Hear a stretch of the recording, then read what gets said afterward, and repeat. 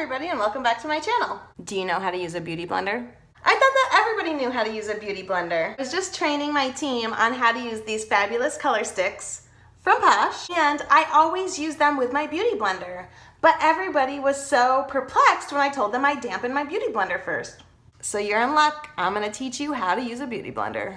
This is what it's going to... Aren't my nails pretty? So this is what it's going to look like when you get it. And this is what it's going to look like when you go to use it. See the difference? So this is a totally dry, out-of-the-box beauty blender. This is one that I've dampened. So when you go to use a beauty blender, whether you're using it on your Posh color sticks, or to apply your favorite face oil, or to make that skin look flawless, you want to dampen it.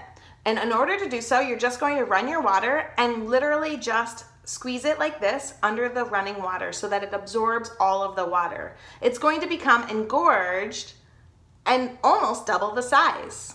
Then you just want to wring it out, squeeze, squeeze, squeeze. And then just before I'm ready to use it, I'm going to put it into a towel and give it one final squeeze to take out any excess moisture that might be left. Then your beauty blender is ready to be used.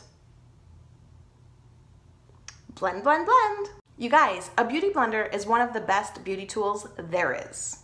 Like I said, you can use it to apply face oils, you can use it to apply your primer, you can use it to blend out your foundation, to blend out your color sticks. You can even use it to blend out your eyeshadow. You can use a beauty blender for literally anything. What's more is that you don't just use a beauty blender for your wet products. Have you ever heard of baking?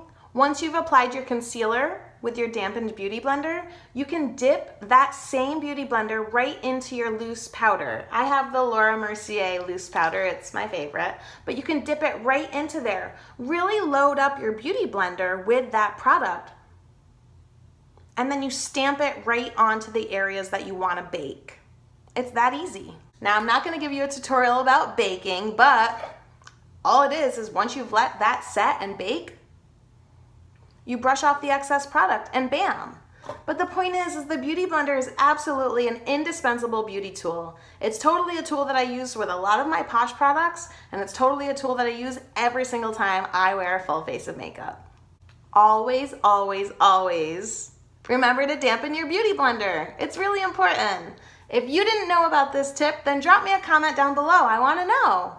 As usual, if you enjoyed this video, please be sure to give me a thumbs up and don't forget to hit subscribe so you don't miss another Jessica Posh video. Have a great day. I have a Hello Kitty cup.